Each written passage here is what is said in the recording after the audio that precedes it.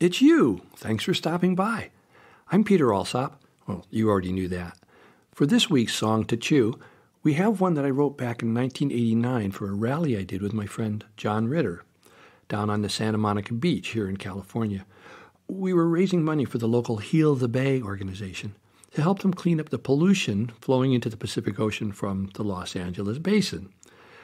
I sang it along with my daughter Megan. She was 12 then. And we put it on my Pluggin Away album. So, right now, let's listen to Heal the Bay.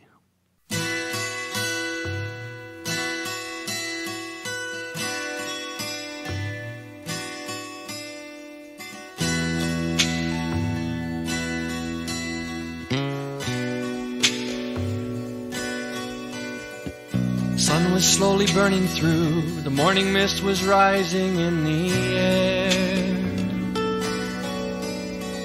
Seabirds soared in tight formation, seagulls swooping, diving everywhere.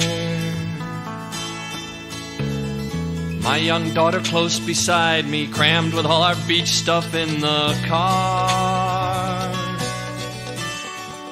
Laughing, headed for the bay, flowing full of life the way kids are. We piled out and picked our way through broken glass and beer cans in the sand. My little one, she found a dried out seagull carcass tangled in a web of plastic strands. The sign tacked up said danger, toxic chemicals contaminate the bay. A tear rolled down her cheek, she said, I don't want the world to be this way. Heal the bay. Heal the bay. Heal the bay. Heal the bay.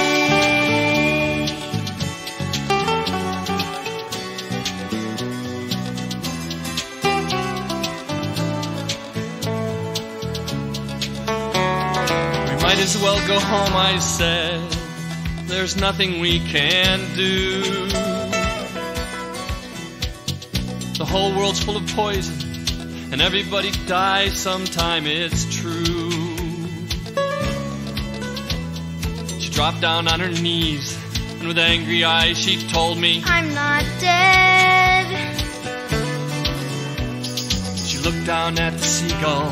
We're tangled up together, is what she said. I said the bay is sick, you know, it's just too much for kids to understand. I watched her take her little fists and tightly clench them down into the sand. I shrugged, I'm just one person, I can't heal an ocean full of poison things. She said, Daddy, it's our bay. Then she closed her eyes and she began to sing. Heal the bay.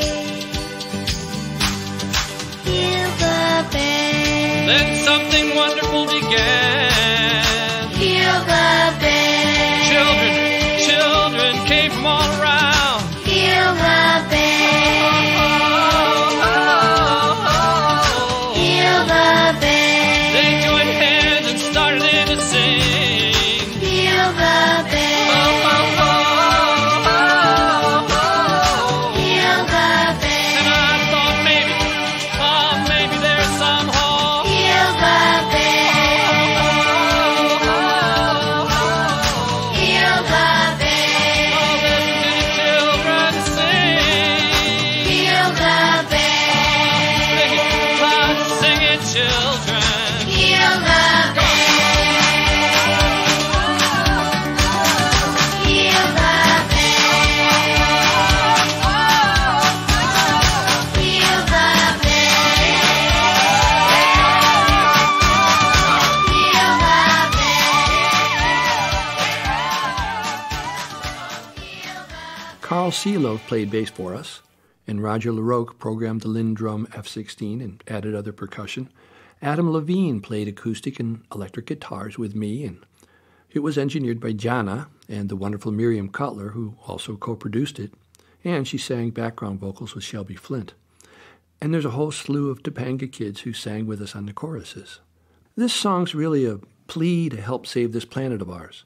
If we really want to have a clean, unpolluted environment, we must first be able to imagine one. When we throw something away, it doesn't really go away. It just goes somewhere else. And we've been warned that in 100 years, if we keep polluting at the same rate, half of all our species of plants and animals will be extinct. Environmental pollution causes sickness and death for all living plants and animals. I wrote this song 32 years ago, and still the toxicities on our Earth increase every year. Some of us humans are just now beginning to realize that when a species of plant or animal is extinct, it's gone forever. Humans can and will become extinct too if we don't take better care of our biosphere. It's up to all of us, adults and children, to care for our planet so that humankind can continue, hopefully functioning as stewards of the precious life forms we already have here, rather than thinking of them as infinite resources to be used by us humans, specifically for our own survival. Most of the litter along our highways, parks, and city streets consists of food packaging byproducts. The fertilizers and petrochemicals we use to grow our food, power our machines, kill our weeds, runs off our lawns and parking lots and down our storm drains into our waterways. The corporations and municipalities and countries that are major polluters are run by real people, people who work to maximize profits and cut costs at the expense of the rest of us people and species most affected by their behaviors. During the last 30 to 40 years, there's been a steady erosion of regulations and oversight formerly provided by government and other watchdog organizations. So the problems of toxicity and pollution continue to grow. To an alien from another planet, us consumers probably appear unable to feel compassion. It seems like we're not concerned about the health of life here on our Earth. But many of us who still unwillingly add to the pollution streams feel stuck in our staunch and monolithic economic system of capitalism. We've been trained to believe that making money is the only way out, the only way to save our individual selves and families. Many of us feel angry and frustrated about having to live in a world where polluting and wastefulness is a way of life. Many of us work to conserve and recycle, to raise awareness, and find more responsible ways to preserve our non-renewable resources. We work to encourage, support, and develop more renewable ways to survive, so all of us can breathe clean air, drink fresh water, and feel safe where we live and work and play. And there's still so much more to do. We have to fix and restructure our economic systems.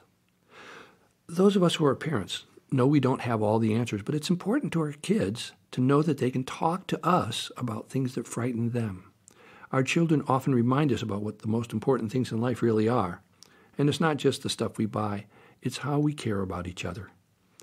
It's a huge task to clean up the planet, and at the same time we need to teach others how and why that's so important for our community survival. It requires many of us pulling together in the same direction. I put together some exercises and questions as examples for adults who might want to engage kids in thinking about ways to decrease our spread of pollution and toxicity. Here's some exercises. Together, go to your local beach and mark off an area in the sand. Then sift through the sand in that area and pick out all the little bits and pieces of human-made objects you can find. We already know that when we throw something away, it doesn't really go away. So find out where it does go when we throw it away and how long it takes for things to decompose. Visit your local landfill and ask the people who work there to explain how it works. Here's some questions. What is our environment? Have you ever breathed smog or seen polluted water? Where? How did you feel about it? Have you ever polluted anything? What? Do you know what toxic means? What can you do personally to help clean up the earth? And how do you feel about having to clean up someone else's mess?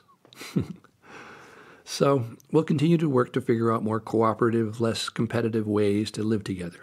We grow and learn and agree to disagree sometimes so we can move ahead in our efforts to live more sustainably and kindly with each other. It's a work in progress, and we each have our own tasks to accomplish in this effort. You can write me at peter@peteralsop.com anytime.